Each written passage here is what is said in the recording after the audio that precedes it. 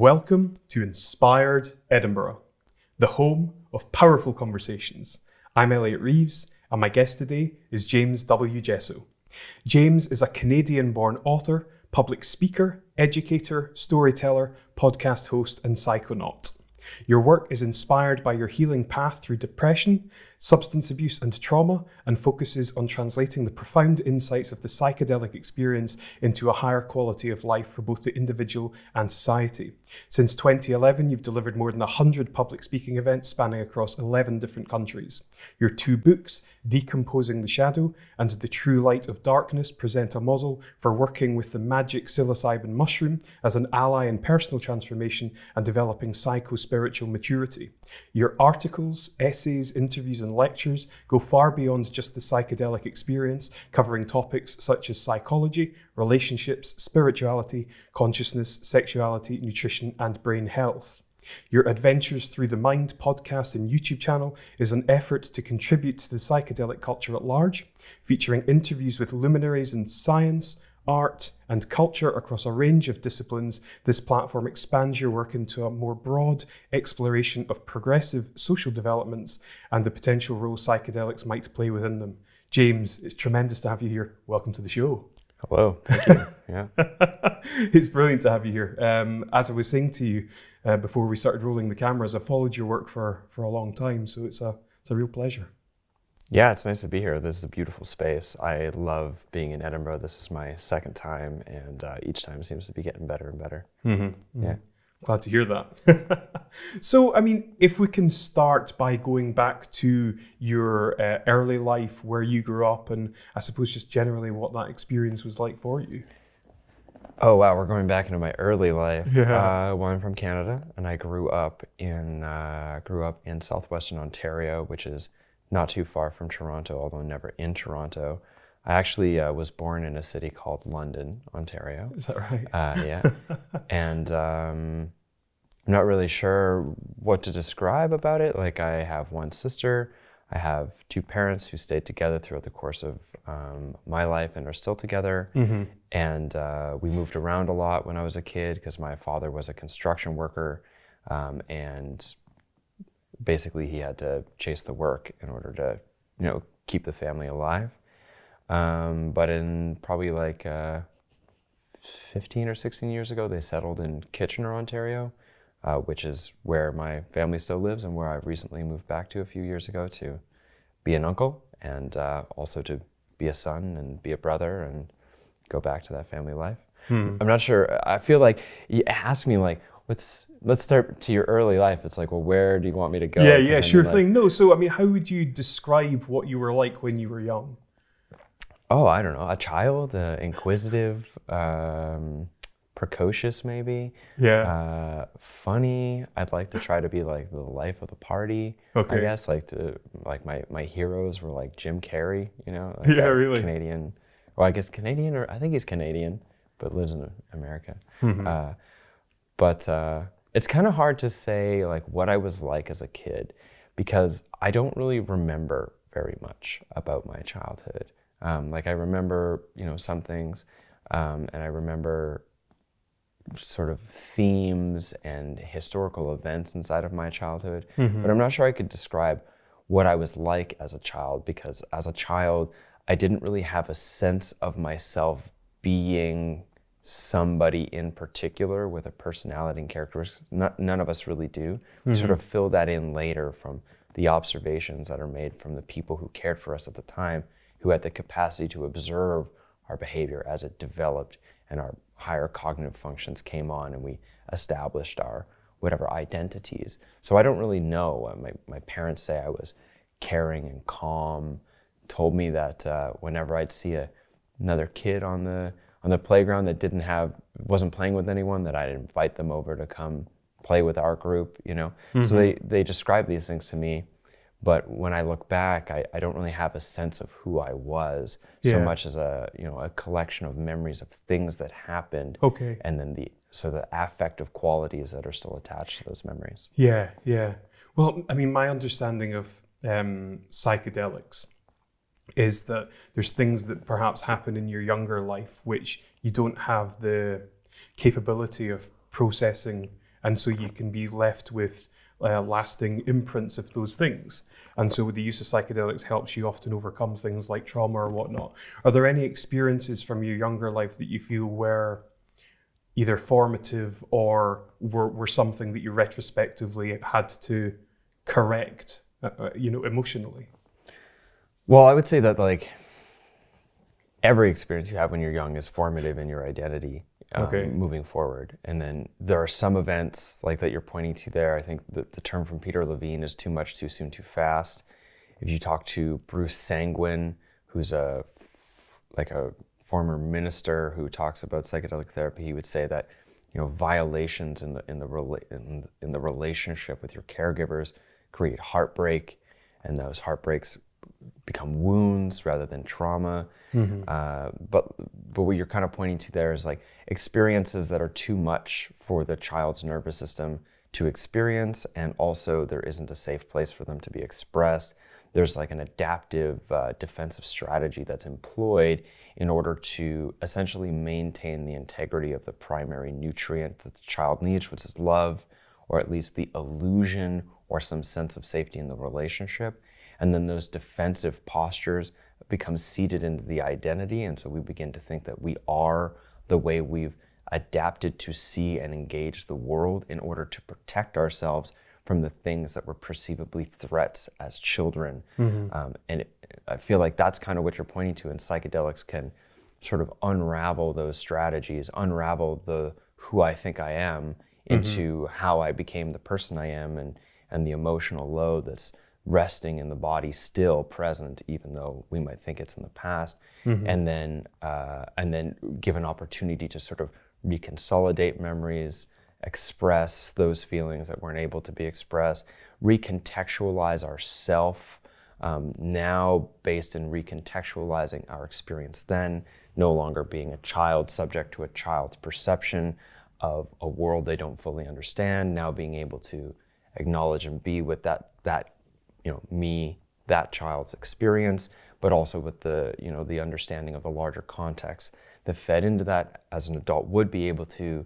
Mom's stress, dad's stress, the vast complexities of being an adult and trying to raise a child in a society that essentially forces us narrower and narrower and narrower and narrower into like parenting dyads, into maybe like single parenting, into all in the midst of being expected to work for a society, like to work every single day in order to pay for an increasingly expensive life. And so you can have all those experiences, and that can change then how that past shows up in the way you perceive yourself and the world and your place inside the world. And maybe there's a little bit of mystical union with the divine all wrapped up in there or something, some sort of like essential cosmic safety just sort of brushed across the whole experience.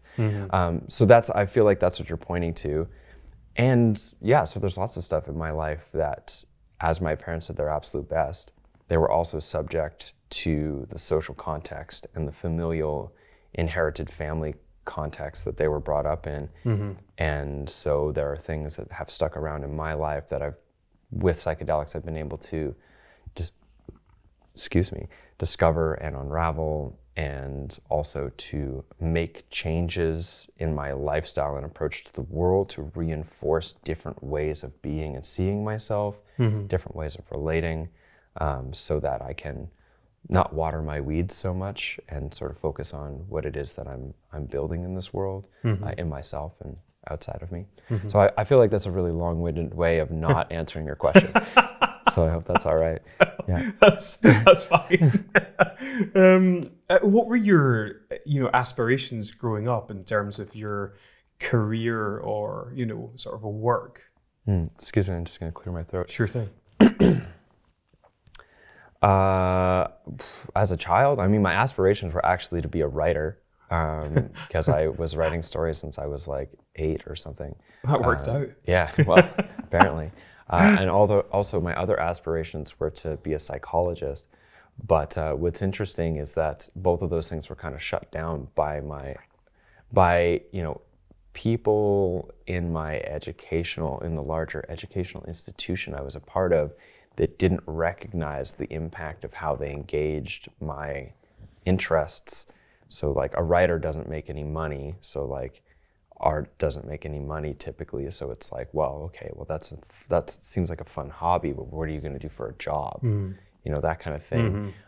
And also things like when I said I wanted to be a psychologist, the first time I had spoken it out loud to an adult figure who was like my teacher in this class, their response was, well, it's a lot of work and you have to work really hard for a really long time to make enough money to survive, to make enough money for it to be worth it. And I was like, oh, well, can I swear on your show? Sure thing. Oh, well, fuck that then, because like I was like 15 or something, like I don't want to work that hard. Are you kidding me? I don't even like school.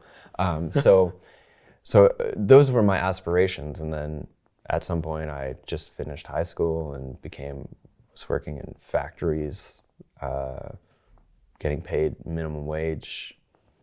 Eventually I left all of that, went on an adventure, came back, went on another adventure, came back, went on another adventure, got all messed up with substance problems, came back, went on another adventure with mushrooms, fixed myself over 13 months, went on another adventure that looks like where we are right now. It's like so generalizing. I'm just like, yeah, my life, not important. Just brush over all of that. Oh, Monet? No. Paint roller. Yeah. There's a quote there that I read in, I think it was maybe one of your bios. In my early 20s, I struggled intensely with depression, emotional instability, and lack of purpose and meaning in my life. So at what point and by what means did things start to change? Well, so, wow, these are great questions. You're really asking me to like dip into myself in a way that I haven't recently. So, I mean, in my early 20s, I was working at a record store in Calgary, and I didn't have any concern about my purpose at that point because I was pretty sure I was this cool guy who worked at a record store, and my purpose was like being cool and hanging out with friends, like, you know. I had like a deeper consideration about things. You know, I was reading Jiddu Krishnamurti and this kind of stuff, you know, so I was curious. I needed something to replace the religion now that I had decided that I didn't believe in any of it anymore, right? I'm sure you understand this, like 20s, like, no. Yeah. So, but it was actually when I went to Australia and ended up having a little bit of an existential crisis there, found psychedelics. Psychedelics, LSD in particular, gave me a solution to the existential crisis, which was I was struggling with who I was now in this new place. And they said, well, why are you bothering? Or the LSD gave me the insight that's like, why am I bothering to try to be somebody else from somewhere else when I'm here and could just be who I am here, whoever I want that to be.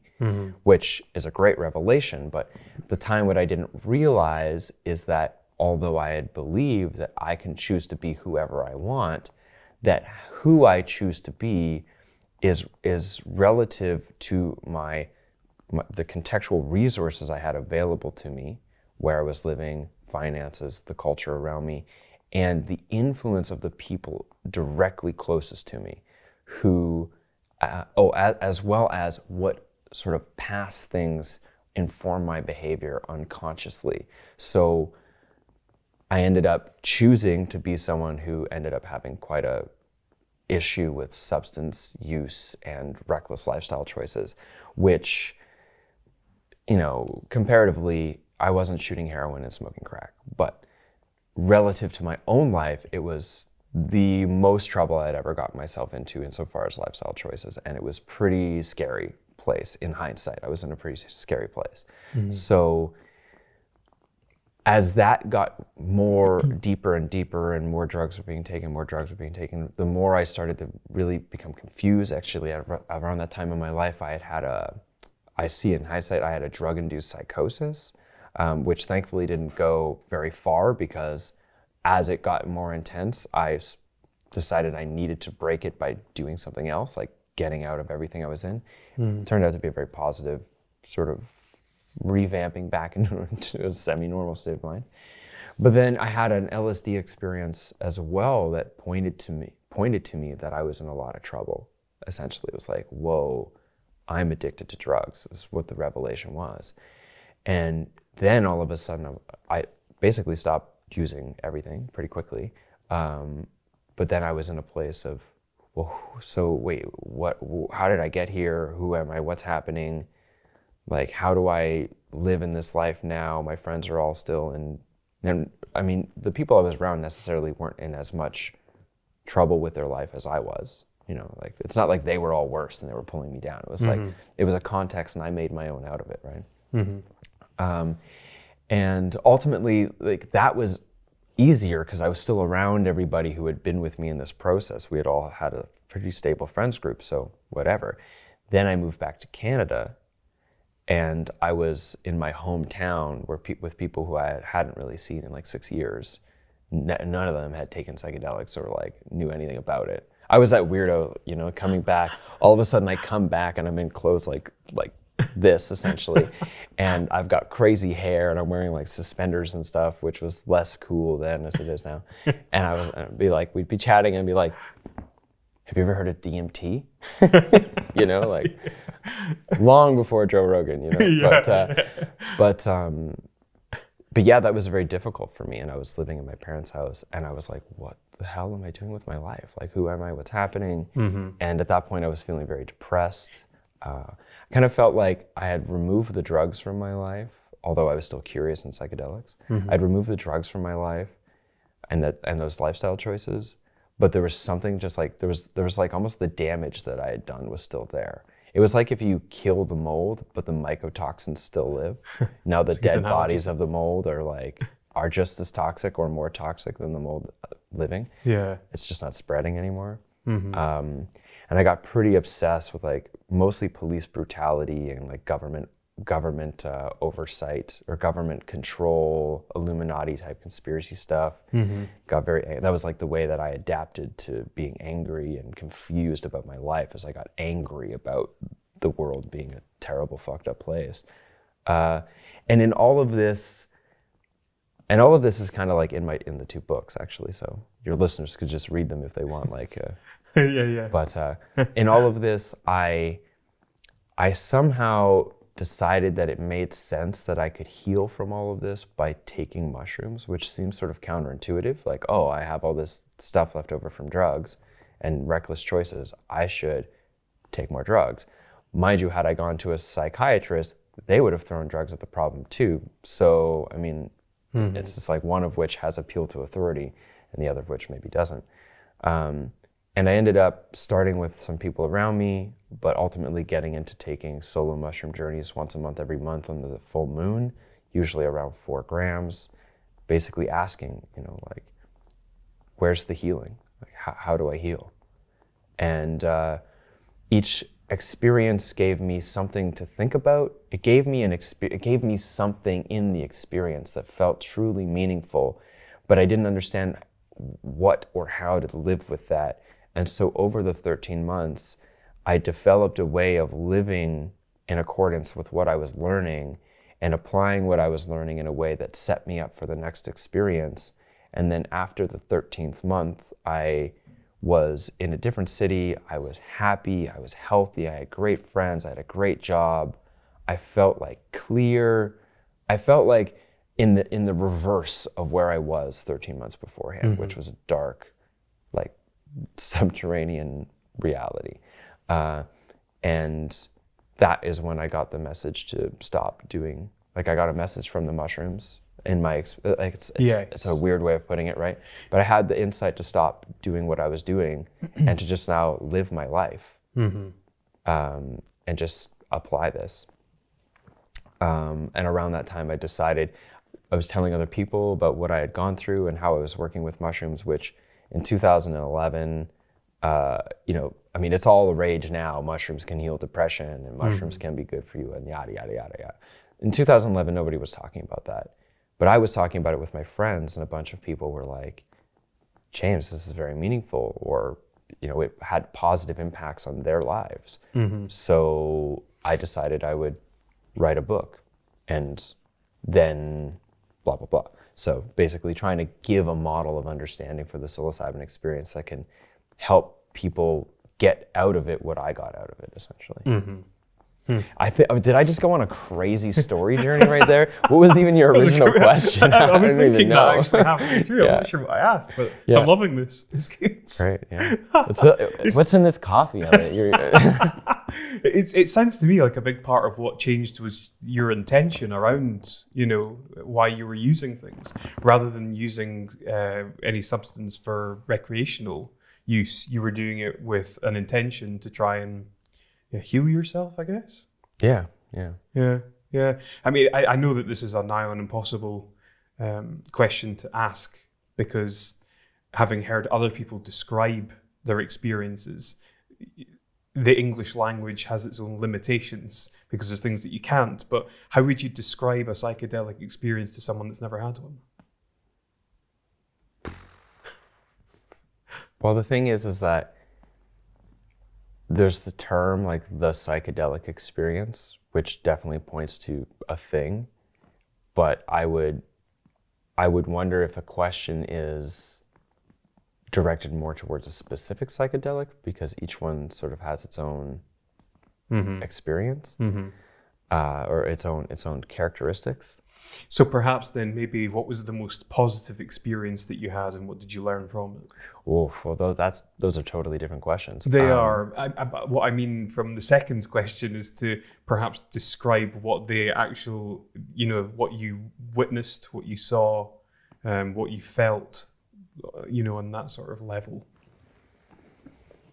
See, even that's a difficult question, because, I mean, pretty much every one of my experiences with psychedelics has been positive.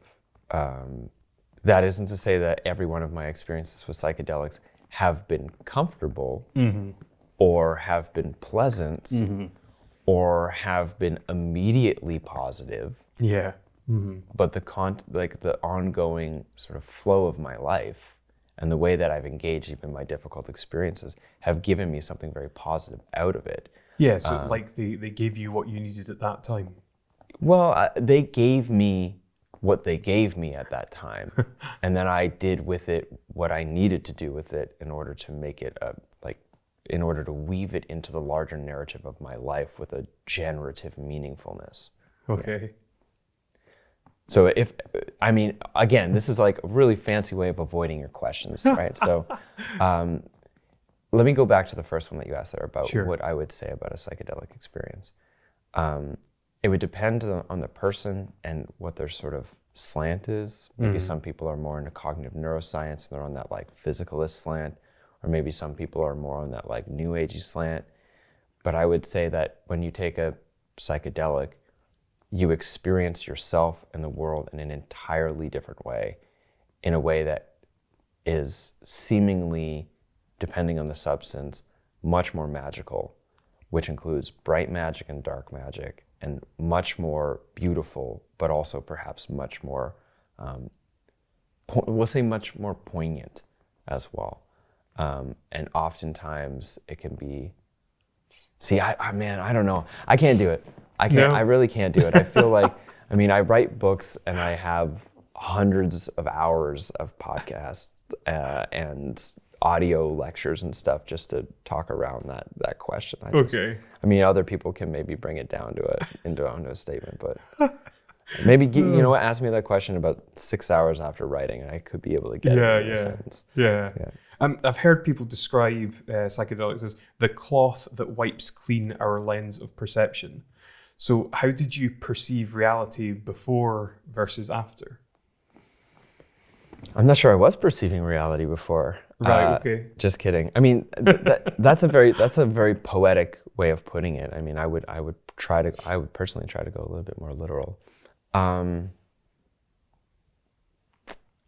think, I would say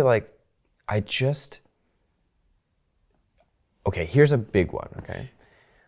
I had less understanding of how context informs perception, wherein the contextual factors that are informing that perception include past experiences, include nutritional factors, include other people around me, include things that are transpersonal, like beyond myself in many ways, and that there's all these nuances that are informing not just my perception of reality, but like how and who I believe myself to be. And that reality is mutable in that sense, although not like I create my own reality in this sort of like, I don't know, like quantum manifestation way, but in the sense of like, oh, it's like I have a capacity to inform this ongoing process of generated reality by modulating the context in which I live so as to inform different qualities. And I didn't understand that really before. I thought of life in the social narrative that I was given, which had to do with, you know, like the social acquisition and elevation of status sort of narrative, which I just positioned myself within. I had a capitalist, consumerist worldview that was the only way. There was no meta level to that.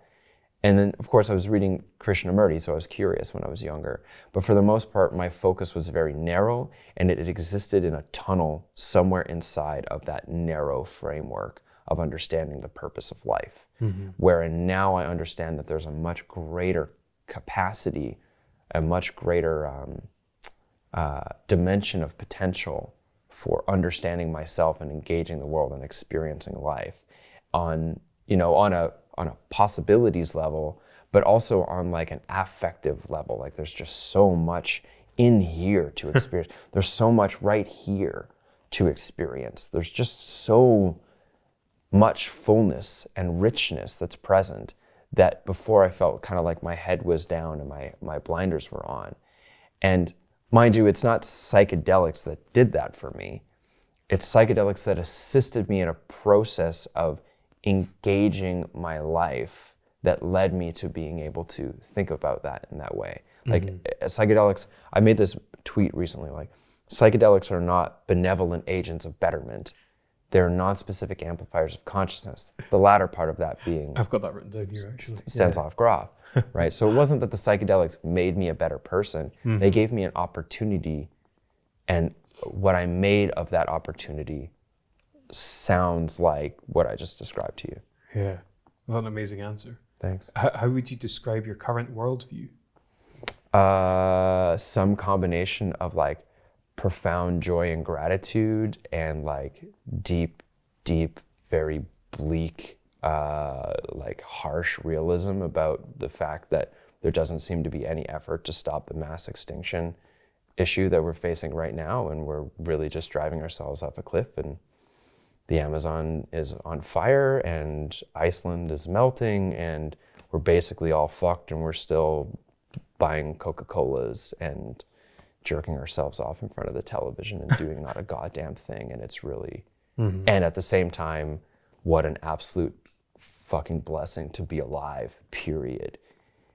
You know, and so it's like somewhere in there. A sort of mixture of emotions, right? Yeah. Yeah.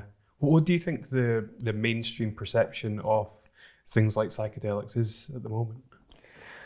I think the mainstream perception is shifting a lot, especially with like the advocacy, or I mean, this is a dirty word, but the lobbying that's being done in order to create a legitimization of psychedelics through the medicalization route, especially with psilocybin for depression and smoking cessation, and generally the consequence of it insofar as like prolonged well-being, as well as in assisting dying people in coming off antidepressants, less antidepressants and painkillers, as they reduce total pain by resolving some existential anxieties with psilocybin.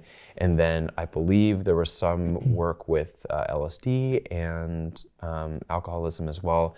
And of course, the profound work being done with post-traumatic stress disorder and MDMA, or which is the main ingredient, hopefully, in street ecstasy, and like the absolutely unfathomable positive results, where it's something like, I think it's something like 60% of people after the MDMA therapies who had like PTSD that could not be resolved by anything else are resolved.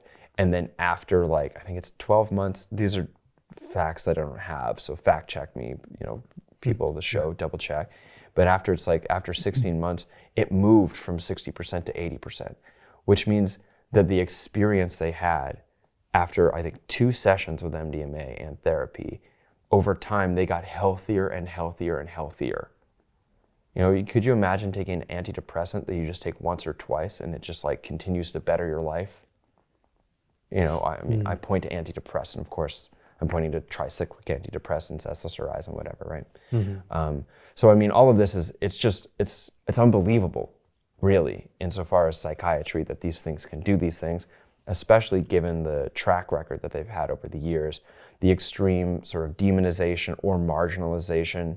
You know, you've got mushrooms are as bad as heroin to mushrooms are just things that stupid hippies eat and they hug trees and look like idiots, right? So, yeah, Timothy Leary is the most dangerous man in America, right?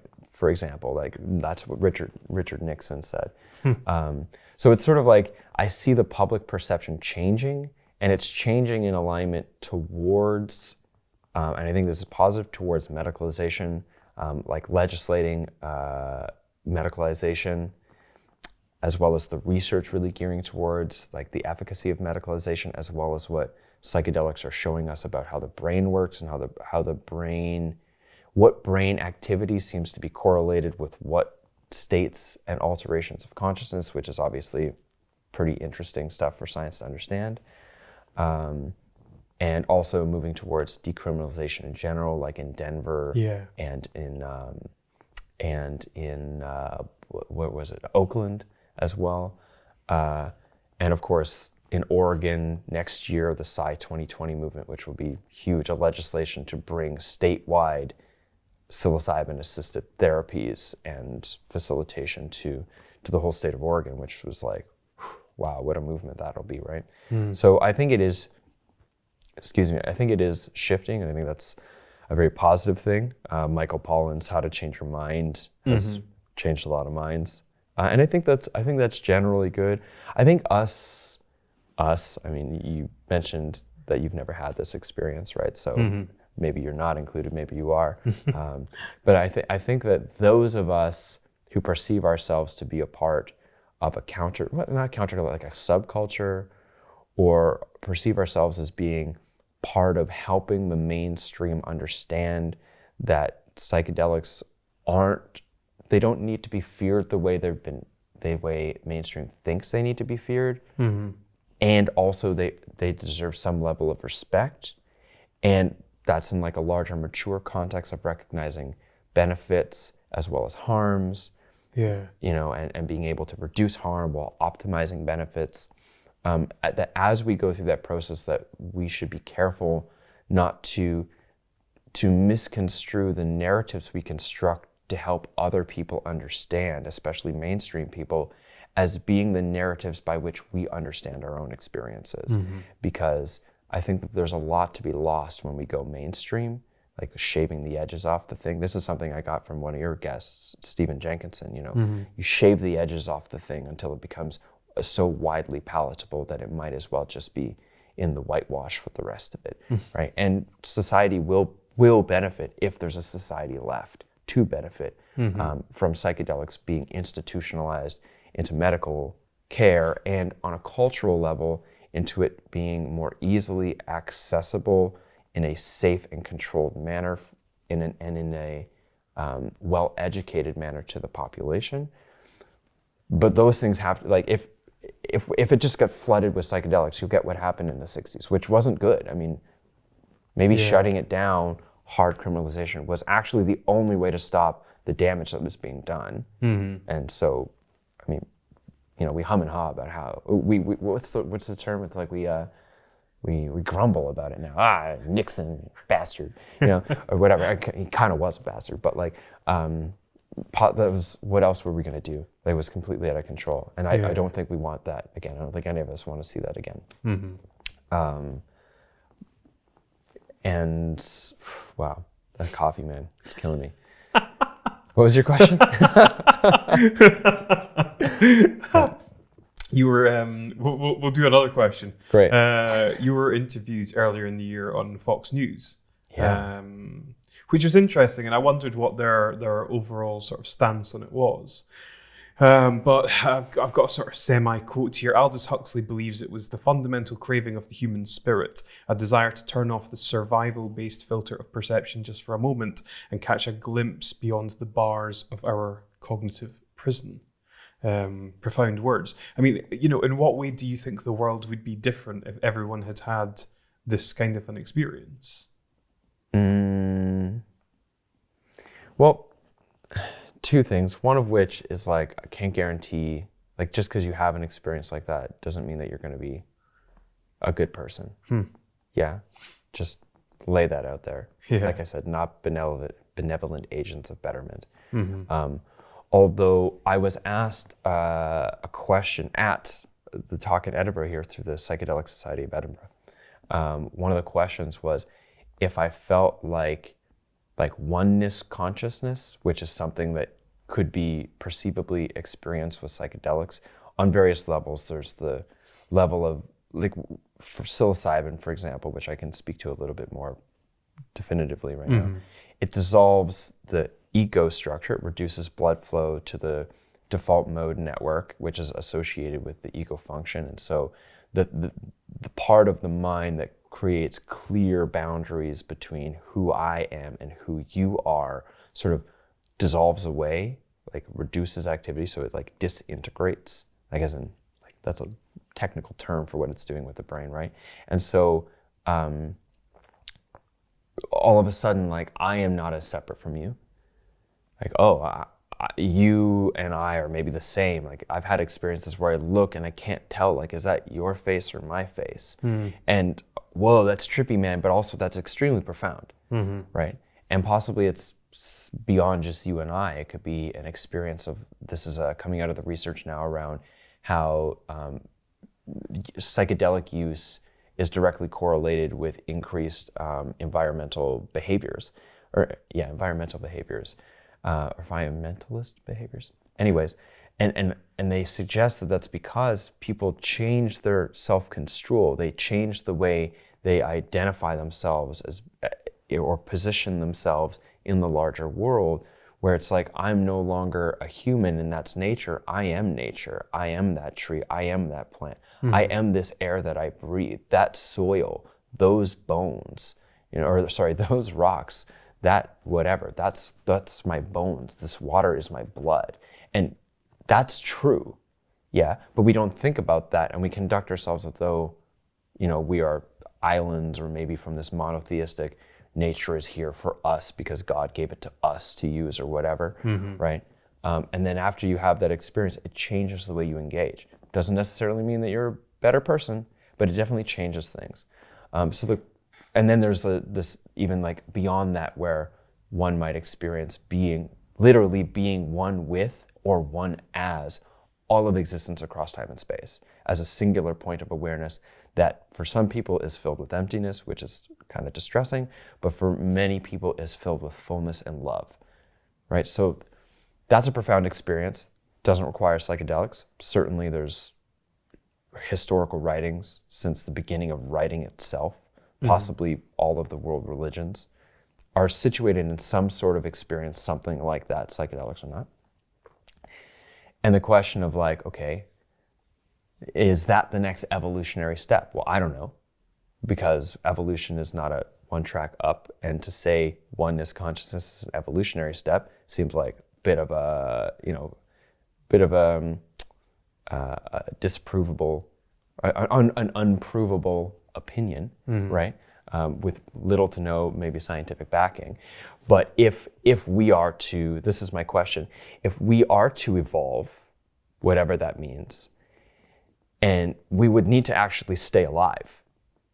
And if we are to stay alive, we would be pretty damn well served to start recognizing that we're all one planet facing an extinction level event, and whatever petty qualms we have, we need to put aside, and we need to start thinking about the fact that, like, we need to make a change, and we need to protect the earth that we're on, and we need to do it not so that we can continue to have more effective extraction industries. We need to do it because it's what we need to do, because this is our home. This is that's my blood. That water is my blood. That's our blood. That's your blood. And you and I are not that we're the same, but if I hurt you, I hurt me.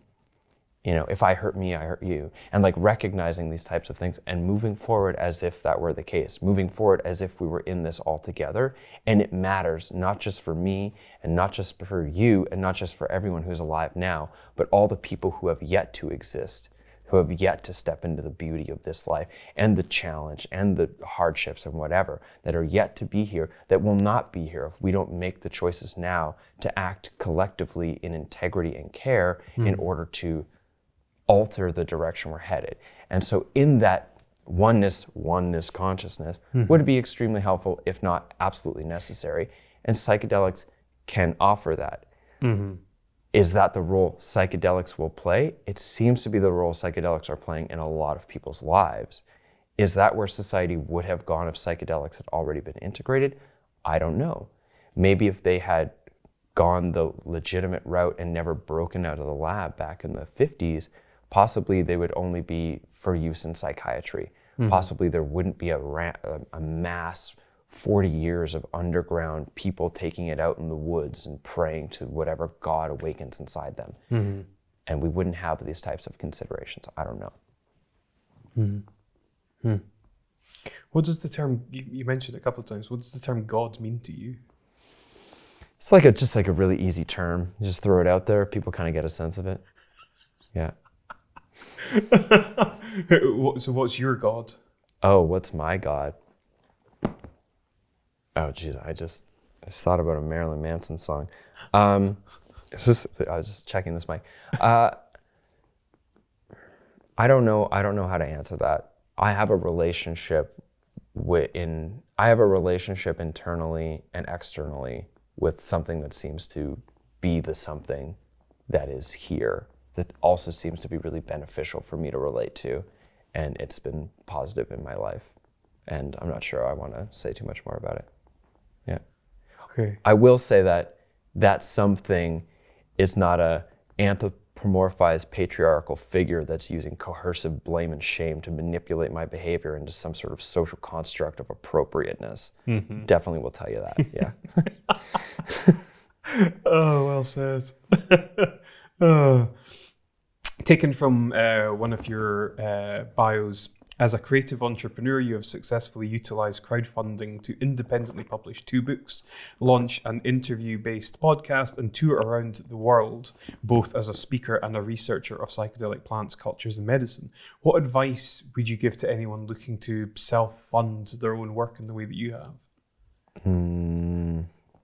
Yeah, that's a good question. I'd say be honest. I mean, there's a certain level of honesty. In the first few rounds, I wouldn't get up and be like, hey guys, feeling pretty constipated today. My name's James Jesso. I mean, maybe if it was a comedy show, right? But I'd say the biggest thing I think that has benefited me and people feedback as being meaningful for them is that I am honest with who I am, in the sense, I'm not trying to be, I definitely effort to a certain level of professionalism, but I'm not trying to be someone I'm not, and I'm not trying to hide the person that I am in order to deliver a message. And so since from the very beginning, I was encouraged not to brand around a product, but to brand around myself as a person, I've continued to stay with that and to move forward knowing that if I'm branding around myself as a person, then I want to represent myself in a way that is honest, that I don't get confused into trying to make myself, confused into believing that I am the thing that I made myself to look as. I'm not sure if that sentence made a lot of grammatical sense, but, and also that I want to make a positive impact in the world, and I want to inspire people. And so to bring myself to the world in the way that I'd like to inspire other people to be, which is honest and comfortable with myself and authentic, sort of a weird word. Yeah, I think it would just be to like be yourself, and within a certain confines of like maybe yourself as is like the optimal way you'd like to like to be maybe, but yeah, not to be disingenuous. There's a lot of disingenuous marketing, like the Facebook ads, Instagram influencers. Instagram is like, this is the best product ever. Hey, what's up, guys?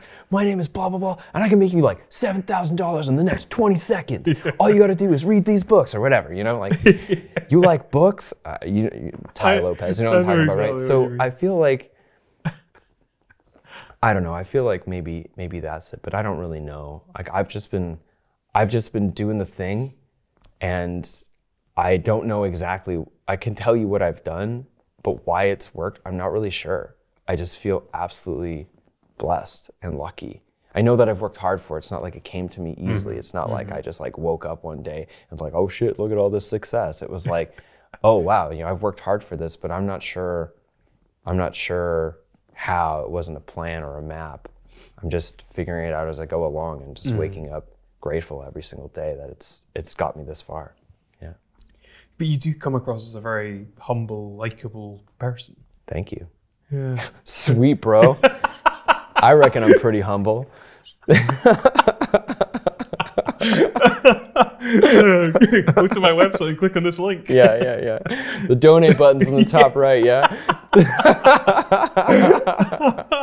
Well, thank you, I appreciate that. Yeah, no, you're welcome. What do you feel is your purpose in life? To make money, yo. No, I'm just kidding, obviously. I mean, right now, I think like a purpose is not like a static thing, it's a process. And it sort of changes, but right now I'd say like my purpose has something to do with public education and like being a part of a growing culture, like a growing culture that's been like deep-seated now for some time. Since the 50s, psychedelic culture has been coming into a thing, right? But now is growing quite rapidly and trying to play an important role in sort of educating and contributing to that. So educating like the new people coming in by contributing to the discussion of the people who have been around for a long time, like being one of those people, right? So I'd say like right now that's my professional purpose and my creative purpose. And if I were to be, you know, like fully transparent with you, my ultimate purpose right now is to conduct myself in my life, both out into the world and in myself, in a way that supports me in being an amazing caregiver to 3 little boys, which are my sister's children, who I'm a very important member of the family unit.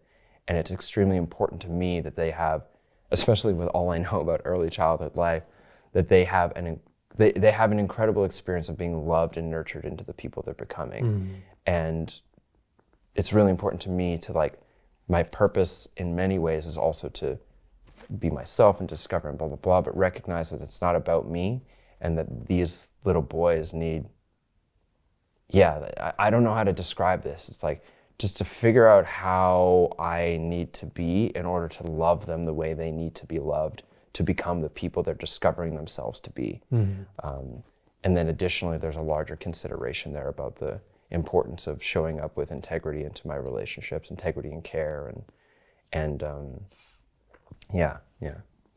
because I don't know how much time I have.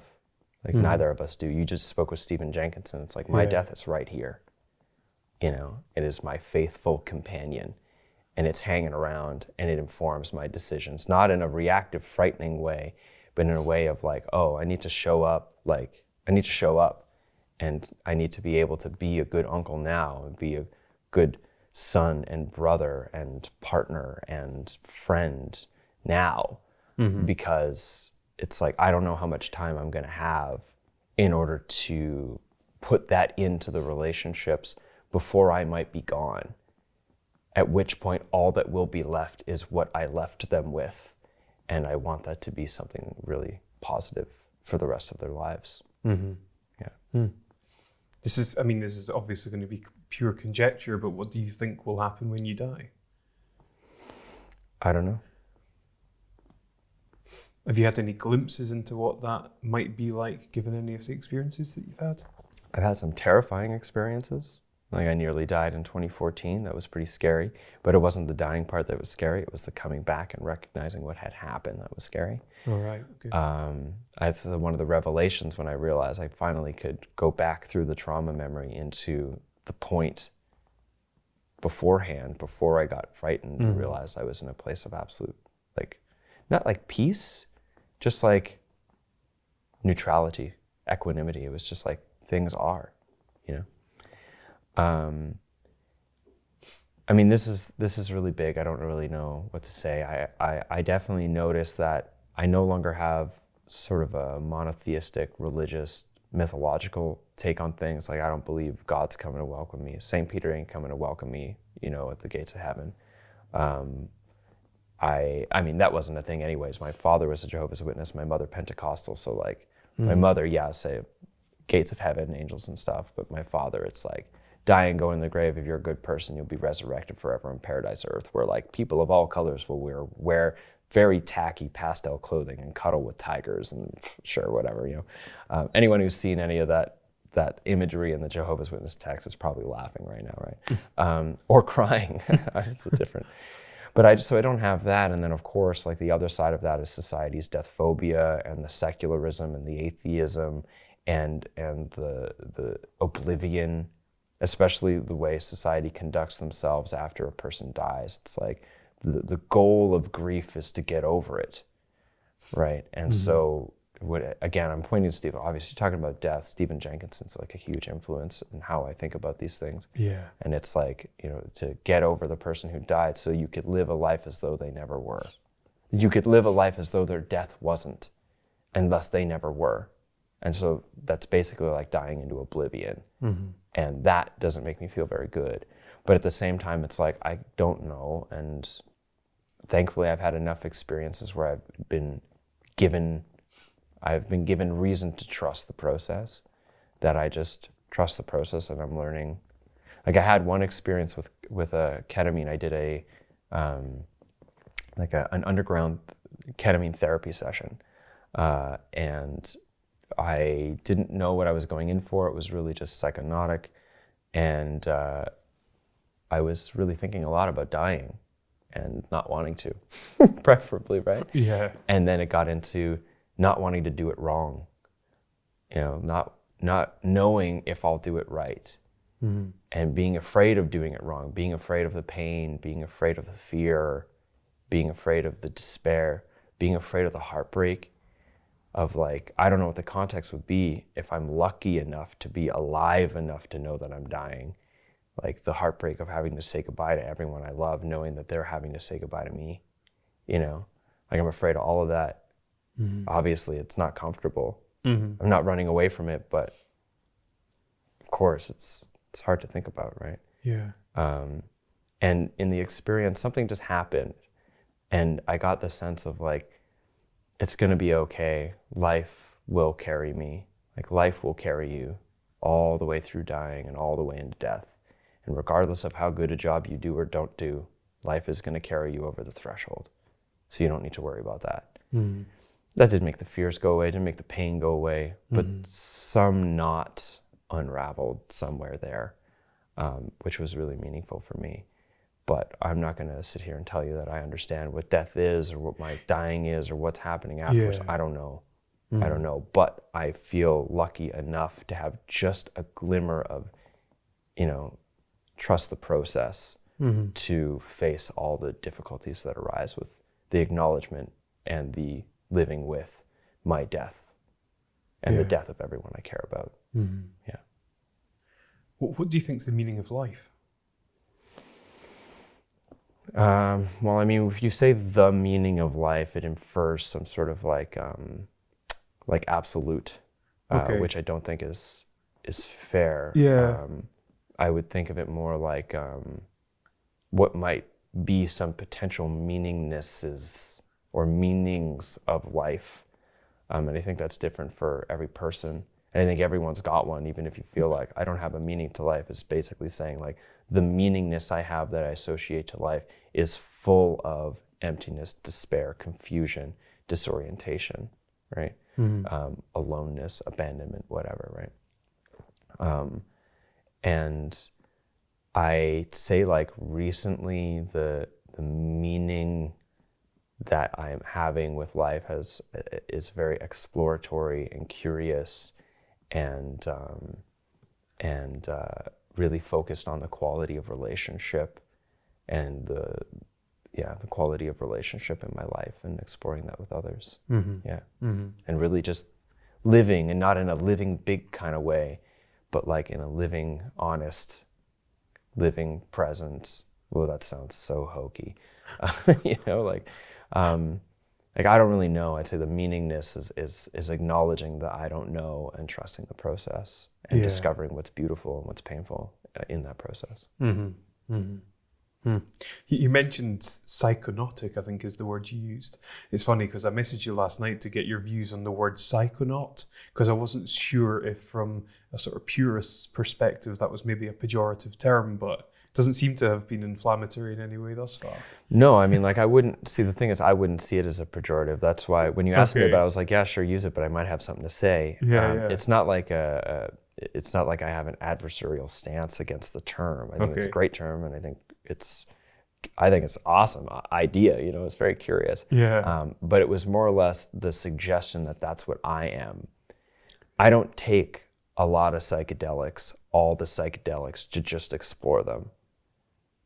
Right? I'm not a psychonaut. I believe myself to be a psychedelic person who has a relationship with some psychedelics, some of the time, not so much recently as I did beforehand, because I've had some incredible, powerful, moving experiences that have given me more than enough for the rest of my life. And if I were to consider myself a psychonaut, it would be very much exploring how my mind constructs my world, with or without psychedelics included. And also because I said before, like my priority or my purpose in many ways is caring for these kids. And I can't care for kids if I'm taking drugs. I mean, you know, if you know what I mean, like I have to, it's very important to me that I have a clear mind, a healthy life, a healthy environment, a safe environment. It's extremely important to me. And so I don't consider myself a psychonaut because the psychedelic experience, psychedelic research, philosophy, huge part of my life. The actual psychedelics, not as, and the actual like deep exploring these days, not as full as I used to be. Not as frequent as I used to be. How do you distinguish between the terminology of, say, drugs versus medicine? Well, I mean, they're all drugs, but medicine infers that there's maybe like a healing capacity there. Okay. I just thought I'd clarify that because, what would you like your legacy to be? Well,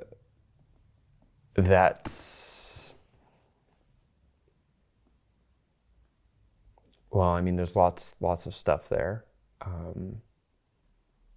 It would depend. So like my professional legacy will be what I've built and what I'm building, whatever that ends up being. So I couldn't say what I want that to be, just for it to have been, right? And insofar as my larger sort of web of relationships, I would like it if generally people walk away from having interacted with me feeling like it was a pleasant and generative experience, even if it might have been difficult or challenging, you know, I feel difficult and challenging interactions arise in my life, obviously. I would like that, especially the people I'm close with, to feel like my involvement in their life was a positive thing, and for that to carry on. And insofar as my nephews, that the legacy is somebody who worked as an example for them on how to be a good person, and responsible, caring, and show up to life with that type of mentality. I'm just sort of picking up on little bits that you're saying whilst you're answering these questions, James. What is the bigger vision for your brand and the work that you do then? Well, see, that's always hard. I'm not really good at like figuring out the bigger vision for my brand kind of thing. Like I said, I've been kind of stumbling through this and learning along the way. But maybe like the way you introduced, you said these 3 words or something, entertainment, education, Enlightenment. And enlightenment. Yeah. They're stolen from one of my other guests. Yeah.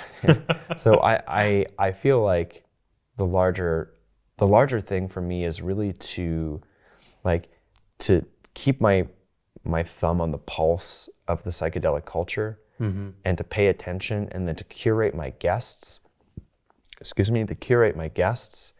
and formulate my questions in a way that showcases and expands what's on the pulse, while additionally bringing a quality of discourse to it that is present in how I show up to the conversation, and how I create a space for their work to be showcased. So there's that. And then additionally, I have my own journeys in my own learning and in my own sort of growth and maturity in this world. And that informs how I curate as well. And so bringing in that sort of larger investigation and curiosity about what does it mean to bring the psychedelic experience into our lives, let it inform our lives in a way that is generative. Although now that I say generative, I feel like it has this like linear, infinite growth feel to it that is kind of gross now that I say it. But like, you know, this we'll just say generative feel or positive. That's dirty too. I'm strapped up. What's the word now? But like bringing something from the psychedelic experience that helps to take away things and bring things in a way that is on the whole positive to the quality of the relationships, which isn't necessarily on the whole bringing greater happiness or peace or whatever. It might be on the whole bringing more honesty, more integrity, more contextual awareness or whatever. I would want to bring more of that.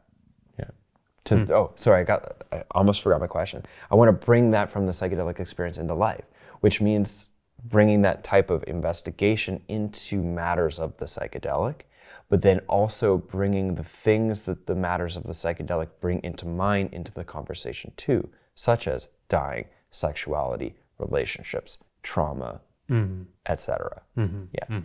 And then bringing all of that into a culture. Because I believe psychedelic culture is very positive, and it's not just psytrance and dope clothes and bright colors and visionary art. All of that's cool, you know. But there's something more to it. There's a richness that's there, but that richness of the culture only expresses itself if it's ongoingly cultivated and put in. And I'm efforting towards, I don't know if I'm achieving it, but I'm efforting towards bringing that richness into the larger cultural discussion. See, it's funny because the Fox News thing, I don't think it really did any justice to what you're doing, if you like. I thought you came across brilliantly. I thought you handled yourself really well. I thought you were incredibly articulate and you made some great points. But the way that they sort of pre-framed it by just having these slightly kind of ludicrous, off-the-wall people, as though it was some sort of, I didn't quite like their portrayal of it, but I knew what I was getting into. Yeah, of course. And I also knew that I got a lot of encouragement for people that if it was anybody, it should be me. And I received that with an open hand. And I went for it. And remember I said to be authentic? I was totally inauthentic in that interview. You couldn't see my hair, you couldn't see my ears, you couldn't see this thing that many of your guests might be just distracted with. He looks like a bull, blah, blah. I get that all the time, I do look like a bull. It's every day to remind me that I'm a slave to the capitalist system. And to remind everybody else too. Anyways, the point is I presented myself in a way because I knew that image is everything in a 4-minute interview, and that he would try to dismantle me. What's the word I'm looking for? Would mischaracterize me as being insignificant or something, or ridiculous or what have you. Yes. And so I had to bring a certain level of professionalism according to the confines or the cultural image of what professionalism means in the demographic of people that he speaks to. And I also recognized that he would push back against me and he would be mocking. And so I needed to be very serious as well. Yeah. To not give any leeway. And to his respect, to respect, he saw that, I think, at some point in the interview, and he conceded, I think the term was conceded a bit of territory to me here. Yeah. We met on equal grounds, and then he asked what some people would think of as stupid questions, but actually very reasonable questions that somebody entirely uninformed about psychedelics and overly informed in prohibitionist narrative would ask. And so I give to him, to his benefit, like that he did that. And yes, it was set up to make me look like a fool from the beginning. And so I presented myself in a way that it was difficult to stick me with that, with that archetype. Yeah. Which is all stuff I talked about in my being interviewed on Fox News Trip Report, which I made a YouTube video about. Yeah, but I was very, very nervous. Like I had friends around. I was like pretty much shaking beforehand. I had one friend who just like sat there like doing Reiki, like holding her chest and like putting her hand out to me while I was on the interview, being very serious. And she's basically like praying for me. You know, it's like, yeah, I didn't smile, very serious, because I was pretty much just holding so much energy, and all I could do was just answer straight, direct questions with no smile on my face. So, So yeah, it was a good experience. I thought maybe something crazy would happen as a consequence, but just a bunch of people shared it, a bunch of people saw it, and then everybody moved on, which was not so bad. It's maybe not a bad thing, actually. I've just got a few more questions for you. How do you define success? I don't define success. Again, I have more of like a process orientation around that. Although I'll have certain marking points, like certain goalposts, we'll say, that would make for me to feel as though I were successful in that particular endeavor. And those goalposts don't shift over time. I just find new ones that are a little bit further along, higher up, more complicated to reach, whatever metaphor you want to use, right? And then allow that to inspire and infuse my capacity to keep moving forward. So at one point, you know, success would be to write the book. And now I've written 2 and I do the thing. And then another point I wrote down, like success would be like being an author, traveling around the world speaking. And I've done that, and I feel successful in that. And then at one point, success was to get $200 a month on Patreon, $250 a month on Patreon. That was success, and I did that. And now there's other things that are like, for example, I have like a first goal post on my Patreon, which once achieved would equate to a living wage where I live. And that's like another goalpost. Like additionally, another one each year I give like a new lecture oftentimes. So a new goal would be to complete that lecture and to do a good job and to have people feel like they got something really positive out of coming to see me speak. And so when I feel as though I succeeded at that, I feel success. But I don't have in my mind like what success is so much as it is like a feeling state. Like a feeling state that's relational to my goal set, that is also, you know, woven into, you know, whatever the context of that goal set is within. I'm sure someone that I've spoken to in the past referred to success as the achievement of goals. There's maybe more to it than that, but yeah. No one's ever asked me that question before, so nice to know that I didn't pull something totally out of my ass.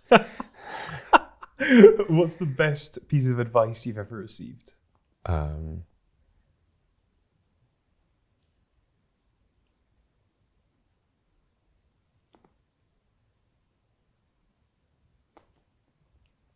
We'll say, and I won't explain the context at all, but and I'll have to paraphrase it, because I'd have to explain the context. But don't let your heartbreak heal over. Interesting. Yeah. And mind you, that's kind of weird because like also I pointed to Bruce Sanguin's work and how early life heartbreak informs a lot of like what he calls like core unconscious beliefs and compensational actions and behaviors that contribute to like the degradation of your quality of life and relationship. But that's not the kind of heartbreak I'm talking about. Okay. Yeah. If you had the opportunity to speak to your 20-year-old self, what would you say?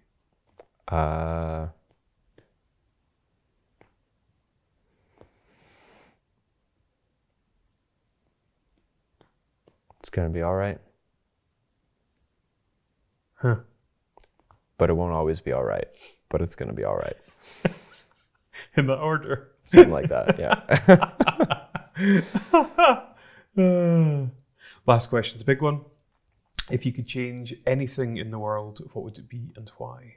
Yes, next question. You know, I would, if honestly, I would, I don't know, because like, it has to do with where we're at right now as a species and our relationship to the extinction event that we are a part of, and a huge contributor to, and the climate crisis. And I don't know what it is that would need to change in order for the thing I would like to happen. And the thing I would like to happen is for us to come together and face this problem in a successful way, that stops the progressive destruction of life on this planet. Yes.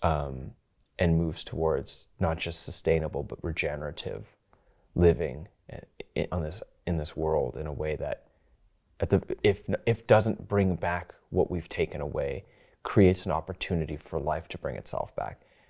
What change would need to be made to get there? I don't know. Yeah. I have no idea, but that's the outcome I'd like to see. Yeah. Brilliant. James, it's been honestly an absolute honor speaking with you. I've loved hearing your perspectives, some amazing answers, and yeah, thank you so much for your time today. Thank you too, Elliot. Cheers, my friend.